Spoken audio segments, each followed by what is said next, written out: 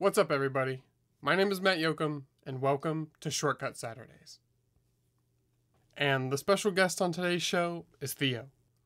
Today's set of shortcuts is going to be all about moving clips around your timeline efficiently using Snap to workflows. And the shortcut for these is going to be to make an edit selection and then control-click on your clip to snap the head of it to your selection, or to hit Control-Command and click your clip to snap the tail of it to your selection. Let's see how this works.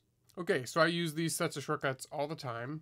Basically what you can do is you can make a selection on your track, and then let's say I wanted to move the head of this clip to exactly where I selected.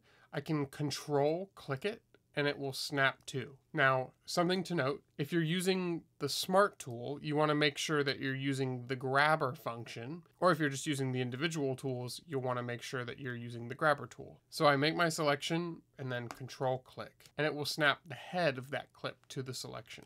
I can do the same thing if I want to snap the tail of my clip to this selection. I just add the command modifier. So now it's Control-Command-click, and it will snap the tail of that clip. Now, there's a great modifier that you can add here for a bonus function, and that is to copy your clip to the edit selection by adding the option modifier.